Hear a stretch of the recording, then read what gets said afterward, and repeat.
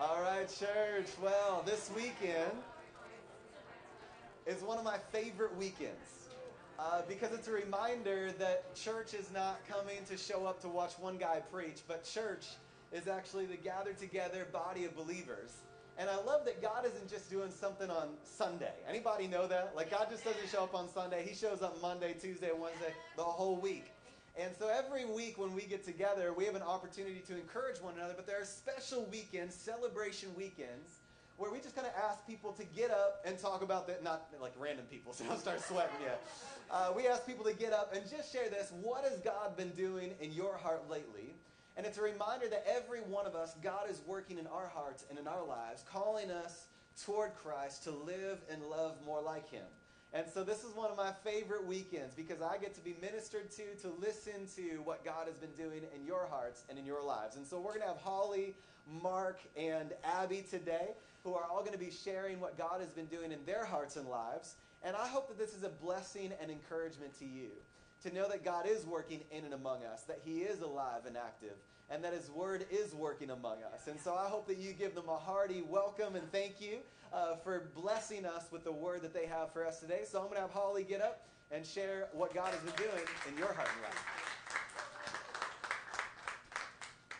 When Matt asked me to do this, or asked me if I'd be interested in doing it, I said, of course. And putting it into 10 minutes might be hard, but I'm going to do my best.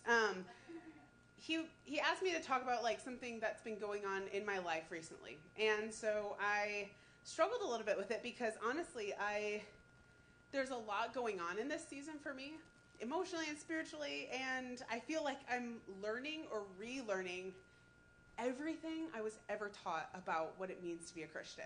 And this has been an 18 to 24 month journey for me. And I went to a Bible college. I took theology classes. I took church history. I took all of the classes. I pretty much was born in the church. My parents were at the church the weekend that I was born. And I've been going ever since. And been doing ministry for the last 10 years. And in all of that, I was pretty well versed in the things of Jesus and the things that He's done. But I think along the way, I never stopped to ask who He really was. And I read this passage a while back. It'll be up on the screen here. It's out of the book of 1 John. And this verse really set me in motion to what this journey was going to be for me a few years ago. So I'll read it for you. It says, "See how very much our Father loves us, for He calls us His children. And that is what we are. But the people who belong to this world don't recognize that we are God's children because they don't know Him. Dear friends, we are already God's children, but He has not shown us what we will be like when Christ appears. But we do know that we will be like Him, for we will see Him as He really is." And over the last 18 to 24 months, I've been pondering a question. And this question is deconstructed. I know it's a big word right now, deconstruction. But I think it's a big word for a reason, because I think through COVID, we all went through a season where we had to ask hard questions of ourselves. And one of the questions that's really been at the crux of this journey for me is, who is Jesus really? Who's Jesus? Yes. Who is Jesus? Who really is He? And that question led to a ton others, what is His heart? What is His heart for people? What is His heart for me? Do I actually know the heart of Christ, of love, of gentleness, of compassion and grace? Who is Jesus to me? And what am I missing by not knowing who He really is? So I thought I would take you a little bit on a journey with me of what I found about who Christ is, just a few things, and why this changes everything. Because before knowing who Christ is, these are some of the things that we can fall into. And these are things I fall into daily, so just don't be oh, wow, that's me. That's me, actually. So things that we can fall into when we don't know the actual heart of Christ is insecurity, because we haven't understood who we really belong to. We feel unloved because we don't understand the magnitude of love that Christ has in His heart for His children. We experience worry and anxiety because we can't comprehend the unrestrained witness of Jesus in every single moment. And I could go on, and I know I'm not alone in all these things, and I think you guys could add a ton more. And all that to say, I think these things don't just go away. These are things that we struggle with and we still will struggle with.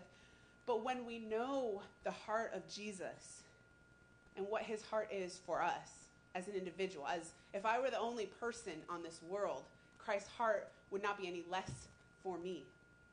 We can start to see the ways that the enemy lies to us, and we start to understand Christ's heart for us more. This is my main point for the day. What I've come to know is exposure to Jesus' story pales in comparison to experiencing the heart of Christ. I'm going to say it again. Exposure to the story of Jesus pales in comparison to experiencing the heart of Christ. And what I mean is, I think we all know what Jesus has done. We all know the story of Jesus. And I think everyone sitting here comes every weekend and we're praying, we're hoping for things from God. And I've done that my whole life. I've been told what it means to be a Christian. But what I think I was missing was truly experiencing the heart of Christ, not just knowing the story about him. So then what is his heart for you? The book that has been really transformational for me in this is a book called Gentle and Lowly, and I'm sure you've heard us talk about it before. I'm sure a few of you have read it because I feel like it's a book we've been talking about for a few years. If you haven't read this book, please read this book.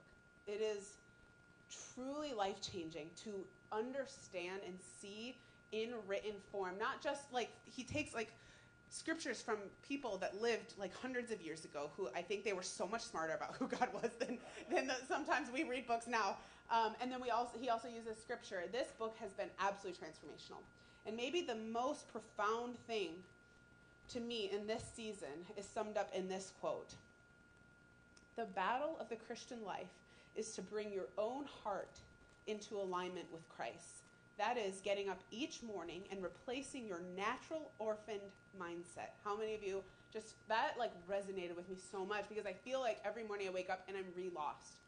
And I just go and I'm walking lost every day sometimes until I take that orphan mind and put it with a mindset of full and free adoption in the family of God through the work of Christ, our older brother, who loved you and gave himself for you out of the overflowing fullness of his gracious heart. So this is where it gets really good, because this is what the shift is in me. Because many of you have heard the verse in Romans 12, be transformed by the renewing of your mind. Okay, I think that's essentially what he's saying here too, but this is the difference for me. Because I've been a Christian for a really long time, and I think I'm just getting it. A little bit, maybe, for the first time in a long time. This is the shift. Holly, get up in the morning and do these 3 things to transform your mind. The shift is, Holly, wake up and gaze upon me, and I will transform your heart. Yes. So I'll explain it like this. Okay, I grew up in nature. Well, no, I didn't grow up in nature. No, I didn't grow up in nature. I grew up, by nature, I mean hiking and camping and being outside for any period of time other than just to walk to your car. So my outdoor time looked like playing in my parents' super lush green grass until it got hot or humid at 10 a.m. in the morning. So that was my outside time. And I drove around and I saw beautiful sights. My family traveled all over the country. We lived in an RV for a year, and we drove around the whole country and did ministry as a family. And so I saw the mountains of California and I just saw a lot of things. I was exposed to a lot of nature. But then I married a mountain man from Maine, and he grew up in a different kind of nature. He grew up outside. And then we got married, and then he was like, let's go camping. And so I experienced nature in a way that I never had being exposed to it from a car. So what happened, the first morning I ever woke up in a tent. Now, I think a lot of people don't really like tent camping, and I honestly don't really like tent camping, sorry. But what I really experienced the first morning I ever woke up in a tent was you woke up, and you wake up kind of with the sunrise, and the dew is on the tent, and you're kind of cold, and you can see your breath, and you can just smell the trees, and it was so profoundly beautiful to me.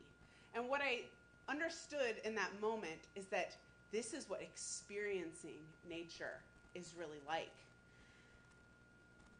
What happened in that moment is I went from exposure to the outdoors to fully experiencing it, and it became a whole body experience for me. Like I can remember vividly the moment. And I'm sure you have a story in your life that is coming to mind when different stories of exposure or fully experiencing. The difference between experiencing Jesus and having exposure to the story of Jesus. For me, okay, when I began to gaze at Jesus and truly experience him, something changed in me. It went from like 2D to 3D. Like, went from like sound to like visual. It went from black and white to full color. What I want to ask you this morning, who is the one that you're actually following? We all come here singing and worshiping. We all pray. We all lift Jesus up. And he draws us closer to himself, hoping, we're hoping that this week is better than our last week, and that we may today find a new truth that gives us some sense of clarity how to move forward. And I feel like I've been in that season of repeat for a long time. But the question I have is, who is the risen Christ you're actually worshiping that the Bible talks about? Do you know his heart? Have you experienced his heart for you? Have you experienced what Jesus is truly like? This has come at a place for me. You know, it's been an ongoing struggle of sin, shame, regret, questioning for 10 years. Just like a cycle. And you can be a true follower of Jesus and be stuck in a cycle like that. And I'm not saying that I'm not out of that cycle. I'm just saying I needed to settle the question in my own heart. Has his patience for me run out? Am I wearing thin on him? Or does he actually love me at my worst? Like the heart of Christ, it actually reaches out to me in the parts of my heart that I don't share with my small group.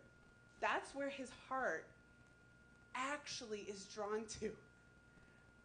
That's been a transformative truth for me. So what I had to figure out is, if this is true, if what the Bible says is actually true, I wanted to truly experience it, because I was starting to not enjoy being a Christian, if I'm honest, because it feels like a losing battle all the time. If you are stuck in a cycle of just hearing about the story of Jesus and not experiencing his heart. So I want to tell you a little bit about who Jesus is. And here's a list. He handles us really tenderly. There's never a sliver of manipulation. Never. He's straightforward. He never deals with us harshly. He doesn't put us on hold. We don't have to wait in a call line for him to pick up. He's always accessible. He's not like a politician or a famous person where you have to get through the guards to get to him. He's totally full of grace and is full of love towards us. All we have to do is collapse into him. Like, the way to get to Jesus is not like up a ladder. You're climbing the ladder. It's actually like falling back. And I think I've spent a lot of my life either with too much pride to do that or not enough trust to actually trust him that he's there. But the way to Jesus is the way of letting go. So we must know who he really is, not just know the stories about his life. I'm like a VeggieTales kid. I'm going way over. Oh my gosh, I'm sorry. I have to hurry up. Okay, I grew up like a VeggieTales kid, and I know all these stories. But what I have to understand is that just knowing the story about his life is not experiencing the fullness of experiencing his heart. So how do you go from exposure to experience? It's so simple. Like, I can't believe it's this simple every day. And this is why I feel like I fail at it every day. It's simply gazing at him. That's literally, if you were to ask me, what's the biggest thing you've done in your life to actually experience the heart of Christ? It's looking at him and thinking about him and sitting with him. I've done every study, guys. I've listened to every podcast. I've read every book. I've done every Bible class. And those all gave me a base of knowledge, but I didn't know what I was missing until I sat and looked at him and thought about his heart for me. So it's nothing more.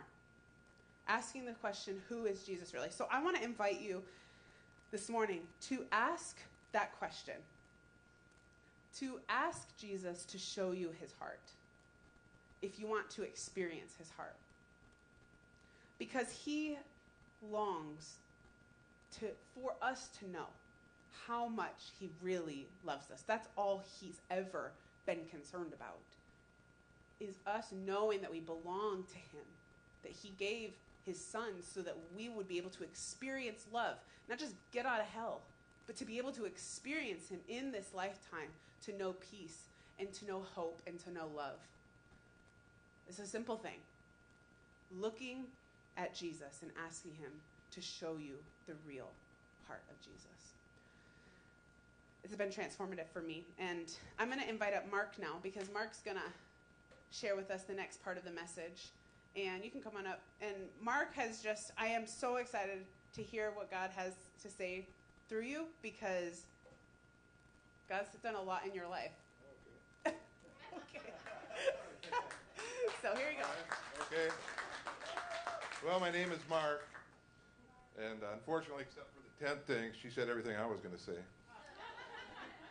say it better. I guess most of the time when what the Lord is doing in our life right now, it didn't start now. Usually there's a process involved. And with me, I had been down in Mexico as a missionary, and we had a 3-month course where they went a lot through the Bible. It's like a Get to Know God course. And I learned quite a bit of information there. And most of my life, I didn't really study the Bible. I listened to other people. And I didn't have a lot of depth on things. I had a lot of general knowledge, and I could apply that. And I had a pretty solid prayer life, but I had never really got into the Word. And I was thinking a while back, I had met this guy from Eau Claire who would come to Mexico now and then. And when I got back here, I ran into him. I was going to eat at a place right down here, the Happy Hollow. And I don't drink, of course. And he was sitting over his beer, and he looked miserable. His head was down. And I thought, wow, I mean, this guy was like a worship leader and stuff. How can this be? So I walked up to talk to him, and he looks up, and he looks like he's ready to cry, and he says, I hate Paul. I'm thinking, who's Paul? Because I don't know his context. He says, I hate Paul. I said, you mean the guy that wrote most of the New Testament? He says, yeah, I hate him. I said, well, what do you mean? He says, well, he said drunkards can't go to heaven. And I can't stand it. And I didn't really know what to say because I had some good concepts and some applications in my life, but I didn't really know how to explain to him what was going on. And I just said, Lord, give me something here so I can help him. And the Lord gave me kind of a short word for him that says, he says, I know your battle. You're a tired soldier, but I give you my rest. And when I said that, he was just like broke. And he just collapsed against me, and he was crying. I mean, it's a Friday night crowd. And you know someone's desperate when they're doing that in front of you. And I don't mean just like some tears. I mean like full-blown bubbles out of his nose all over my shirt. And I'm thinking, man, this was a new shirt. So, but again, I really didn't know what to say. And I was always going to study it. I was always going to look into how I could help him. But I kind of dragged my feet. So when a few years go by, and I started hanging out at Red Cedar down at Micon, and I was looking for a scripture, something I wanted to read for someone, and I come across this in Ephesians, and it says that I'm mentioning you in my prayers that the Lord, the God of our Lord Jesus Christ, the glory of the Father, will give you a spirit of understanding and revelation in the knowledge of Him. I thought, wait, that sounds pretty good. So then I'm still turning the pages because I was looking for something else, and the first thing I hit is in Colossians 1:9. It says, for this reason also, since the day we have heard it, we have not ceased to pray for you and to ask that you may be filled with the knowledge of His will in spiritual wisdom and understanding. I thought, picking up a theme here. So I thought, well, maybe I'm looking in the wrong place. So I turned some pages, and I'm back in Luke. And when the Lord came back after He was crucified, He was in a room with the apostles, and He says, then He opened their minds to understand Scripture. And I'm thinking, okay, this is those times the Lord's giving you a little nudge. So maybe I better start reading. So I thought, well, I'll go back to that little program they had on Proverbs. And if you don't know it, with Proverbs, like today's the first day of the month, you'd read Proverbs 1, meditate on it a little bit. And it's very short, and most, depends on the size print, usually that's about a page or so. And it was day 2, second day. So I open it up, and it says, starts in the second verse 2, it says, make your ear attentive to wisdom, incline your heart to understanding. If you cry for discernment, lift your voice for understanding. If you seek her as silver and search for her as hidden treasures, then you will discern the fear of the Lord and discover the knowledge of God. For the Lord gives wisdom. From his mouth comes knowledge and understanding. And I thought, wow, he's all but picked up the Bible and slapped me around with it here. So I thought, well, I'd better start doing things. But for me, and you pick up so much, but I wasn't discerning everything. So I got into deeper studies. I started getting commentaries, and I started searching things out. And as this process has moved along, I realized I knew how to answer him. I knew how to tell him. The reason you are so absolutely miserable is because the Lord is really in you. And I know that sounds strange, but when you're reborn, when you confess with your mouth Jesus is Lord, when you know in your heart God raised Jesus from the dead, your spirit is renewed. And he seals that with your spirit. But as Paul says, there's a battle between the spirit and the flesh. Yeah. And the Lord is trying to make you more like him with his spirit, but it's fighting against like him with his alcohol addiction. I'd had alcohol addiction. I know what it's like. And I mean, there's so many addictions. There's so many issues people have. Possibly with food, I don't know.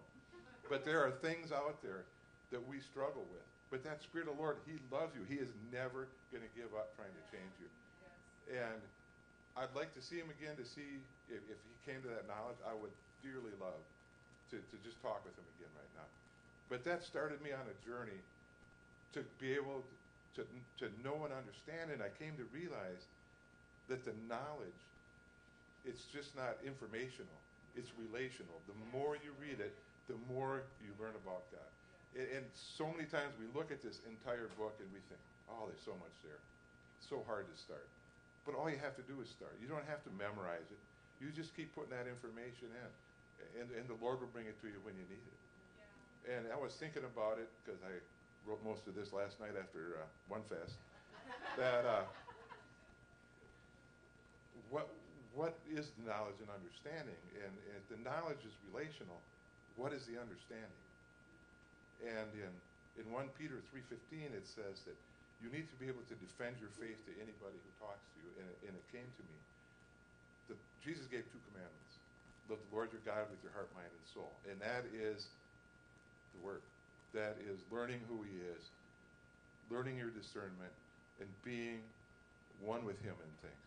And it will change your mind. But the understanding, it's not always for you.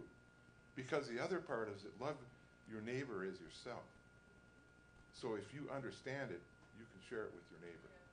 And that was the part that the Lord was really putting on me, was to be able to take what he gave me in the Word and to be able to share it with others. And that is what's been changing my journey. That is the part that I guess I hadn't really prepared myself for. I love to give testimony, but I don't always give scripture. And because to me, testimony, it's like the superpower God gives you. I mean, we got all the hero movies, Marvel and DC and all this, and all these great powers. But it says in Revelations 12:11 that you can overcome the enemy by the power of your testimony and the blood of the Lamb. So if you think about it, you know what the blood of the Lamb can do. How strong is the testimony? And the more you give it, the stronger you get. And that's the process that the Lord's been putting me through. That's what the Lord's been putting in my life. And I enjoy it. The more I read, the more I like. And it took a while. I know I was kicking and screaming all the way to have to really do my own work. But I love it. I love it. And it just keeps getting better with time. So thank you for your time. I appreciate it. And who's next, man? Yeah. Okay. Thanks, Mark. So my husband and I love games. Board games, card games, video games. Anybody here like games at all? I know a few of you do because I played games with a few of you. So we love playing games together. But something I've noticed over the years is that it's almost like there's two different sides of me. That there's the casual Abby, who wants to have fun, hang out with my friends, eat a plate of cookies. One time I had 13 cookies at Scott and Becky's house when we played games. That happened. And then there's the competitive side of me. So this is the side that's altogether different. And about 5 or 6 years ago, that competitive side of me really came out.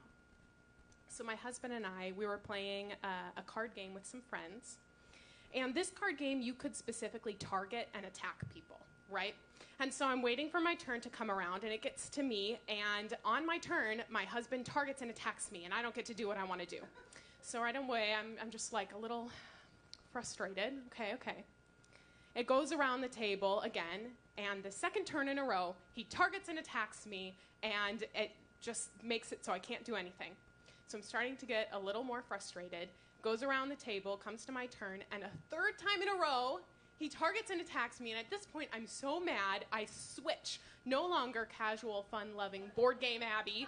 I'm ready to go to war. So every turn for the rest of the game, I'm just retaliating again and again and again.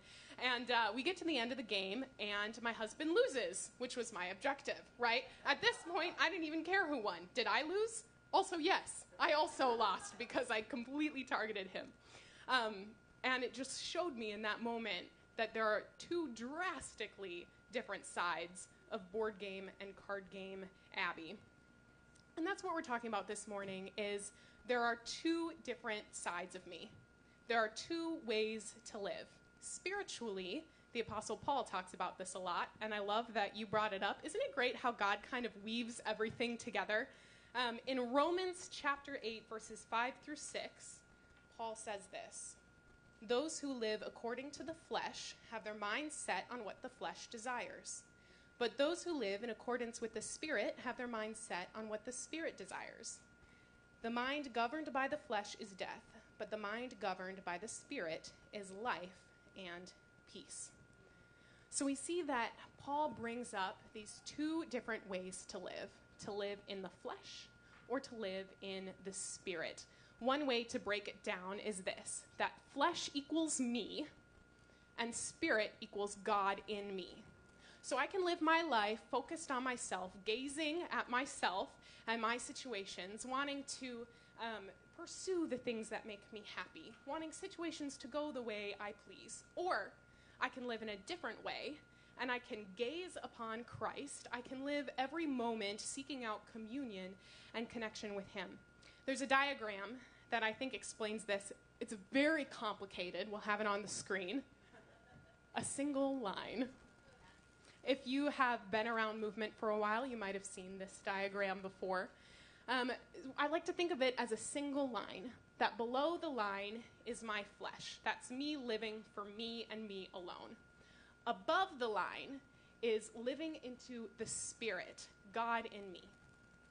Now, at any point of time, any day, you and I can be living above the line or below the line. And a lot of times, it kind of goes back and forth, right? So you wake up and you check your Facebook, and kind of like Holly said, every morning I wake up, it's almost like I'm re-lost. Like we start our day below the line, maybe not even connecting with God at all. We get ready, and then on the way to work, our favorite worship song comes on. And suddenly, we feel pulled towards God and reminded of his presence and reminded of his Spirit. And so we walk into work, and we're above the line, communing with God, ready to evangelize to all our coworkers, right? But then we get there, and our coworker called in sick, and the plumbing leaked again, and our project wasn't approved. And all of a sudden, by the end of the day, we find ourselves all the way back down here, living for me, gazing at me, living in the flesh. And I think a lot of times we go through the week and we have a lot of those flesh days, and then we come to church and we have a little bloop up to the Spirit and then boop back down to the flesh. And it's kind of a place that we can end up living just focused on ourselves. A prime example of that is me. This is a message that God has been speaking to me for many years. And honestly has been something that he's put on my heart a lot lately, because in December 28th of 2021, I gave birth to 2 beautiful little boys. And so this is an interesting season for me, because my husband and I had never changed a diaper. We had never babysat. And so all of a sudden, the hospital staff is sending us home with not 1, but 2 babies. Like, what am I supposed to do with that? And we get home, and I completely went into survival mode. I did not know how, like, I was not worried about connecting with God. I was worried about, like, not letting the babies die, right? Like, that's all that I cared about. And I began to live into my flesh, where when I was weary, instead of turning to God, I turned to TV. When I was wanting something, I didn't care about how it affected my spirit at all. I just wanted what I wanted. And there were several months at the beginning of this year where I was really just living there. I was living there in the flesh until about 6 weeks ago. I was sitting right there in this room. And God, by his grace and by his mercy, reminded me of this. He reminded me that it's easy to live in the flesh, but when we live in the flesh, it makes life harder. Yes. That when I live in the flesh, my struggles are so much harder because I'm not gazing upon the one who gives me strength. Yeah. I'm not gazing upon the one who gives me grace and mercy, who fills me up. Instead, when I choose to live in the flesh, I'm living on empty. Yeah. And so God reminded me of that. He reached out and he said, "Hey, hun, you're below the line. I want you to look at me. I want you to be connected to me in my presence, in my spirit." You see, because this applies to our whole lives. I can go to church in the flesh. If I don't care, if my heart's not attuned to God, I can go sit in any church and just have it go right over my head, right? I can read a Bible verse and close the Bible and be like, I don't know what that said, but I read it, right? Like, you can do all the spiritual things in the flesh. But in the same way, you can do all of the mundane, everyday life things in the spirit. That I can get up and I can lay in my bed and just, like, commune with God, right? Like, I can eat a bowl of soup and have a conversation with the Lord, that his spirit can be with me and in me in all circumstances. Galatians chapter 5, verses 24 through 25 says this: "Those who belong to Christ Jesus have crucified the flesh with its passions and desires. Since we live by the Spirit, let us keep in step with the Spirit." Now, I don't know about you guys, but I'm a how kind of person. Like, you can tell me all the whats, you can tell me all the whys, but I need the how. Like, I can look at this and be like, okay, there's that line. How do I do it? How do I connect with God? How do I gaze at the Lord? And when I was sitting in that chair, I remember asking God the same thing. Okay, so I am in my flesh. How do I change that? And I think it looks a little bit different for everybody. But for me, in that seat, what he told me is he said, spend time alone with me, serve my people, and meet with other like-minded Christians and talk about me. Share what you're learning about me. And those things will help to draw you into my presence. So I have a list of ideas of different things that we can do up on the screen. And let me preface this by saying these are just actions. If your heart's not in it, it's not going to do anything. But if you decide to turn your gaze to God and to seek him with all your heart, he can do amazing and powerful things through little steps of obedience, like watching a sunrise with God, like singing along to worship music, praying out loud in the car. God can do amazing things through even little steps. And so we're going to take 20 seconds, 30 seconds this morning, and I want to encourage you to look at this list and write 2 or 3 down. Ask the Lord, how are you calling me to fix my eyes upon you? And maybe it's not even on this list. Maybe he brings something else to mind. But grab your notebook. If you don't have one, you should.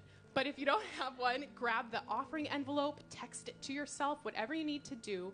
We're going to take this time just to write down ways that this week we can gaze upon the Lord.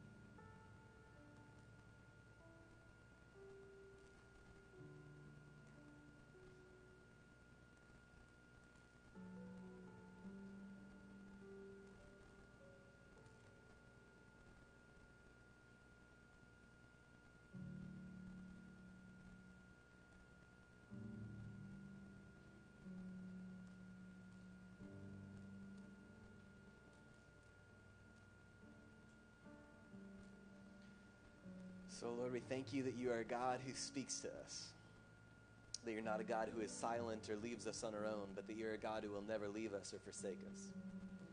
And, Lord, I'm reminded in Scripture that you speak to a young man by the name of Samuel. The only thing is that he doesn't particularly know that you're speaking to him. He's doing other things, and he's busy. And I think sometimes what we do in life is that we're so busy we forget that you're speaking to us. And so I encourage you, if you're kind of in the seat right now, just kind of palms up toward God. Lord, we ask that you would give us ears to hear. That we know that you're speaking. And in this moment, we just simply say with our own hearts and our own lives, speak, Lord, your servants are listening.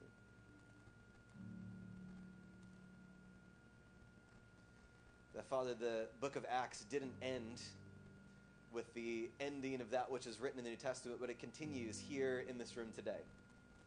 It continues in our hearts and lives throughout the week as we are led and guided by your Holy Spirit. As people give their hearts and lives to you, as you reach out in miracles and physical bodies, as you restore marriages, as you free us from addiction, that we continue to see the working of your Holy Spirit. And so, Father, I pray that throughout this week we would have a prayer that would just simply say, speak, Lord, your servant is listening. And that, Lord, we would give you space to speak. That, Lord, as each one of the people who came up here today, what they did is they didn't testify of how incredible they were. They testified of how incredible you are, and that your voice is speaking to them. And so in that same way, Lord, we ask that you would speak to us, that we might hear your voice, that we might be led by your Spirit, and that as a result, that your kingdom would come and your will would be done here on earth as it is in heaven. Give us ears to hear today all that you're doing in our hearts and lives. We ask all of this in the mighty and precious name of Jesus. Amen. Amen. Would you stand with me?